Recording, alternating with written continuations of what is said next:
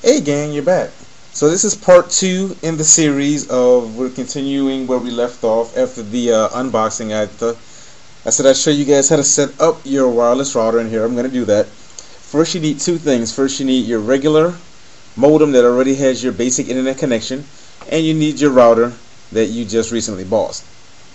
So what you're going to make sure that you do with your modem, first of all, you're going to make sure that it's unplugged or turned off.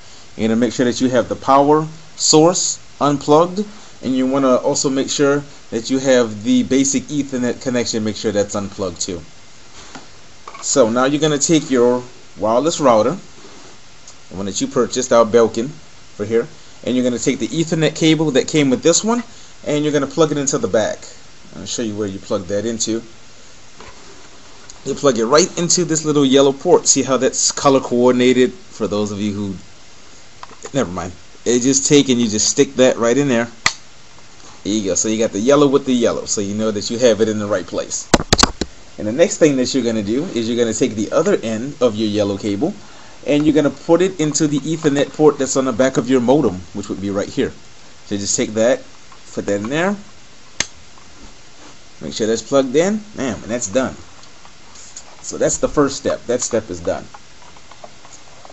The second step that you want to do is you want to go ahead and plug both of your devices back in. So this is the one for the wireless router. And make sure that you have the one for your modem. Make sure that one's also plugged back in. Yep. You should see a series of lights come on to make sure that everything is connected the way it should be. So there we go. We got green across the board. We got green on the router, green on the modem. Has the internet connections all set up. That's perfect. We got green all across our regular modem over here. This is awesome. So now the final step that you're going to do is you're going to take your wireless Ethernet port from the first one, from your modem right here, and you're going to plug it into your wireless router. Just like that. Give it a second to read it, second to set up, and everything is green across the board. Now we don't have the wireless setup yet. The only thing we have is the wired setup. We don't have the wireless setup because I didn't install the CD yet.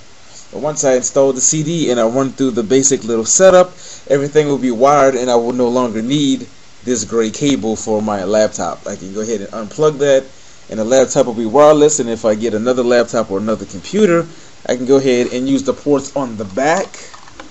As I've stated before, go ahead and use the ports on the back if needed, and go ahead and plug those devices in if they don't have wireless capability. So that was the little short tutorial about how to set up your wireless router. Wasn't that easy? That was easy and fun.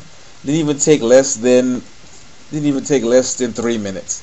So that always shows you that you don't have to be a geek to love technology. So that's been my little review of a how to set up your wireless router and your regular modem so that you can have wireless internet in your apartment or home. And thanks for watching, guys.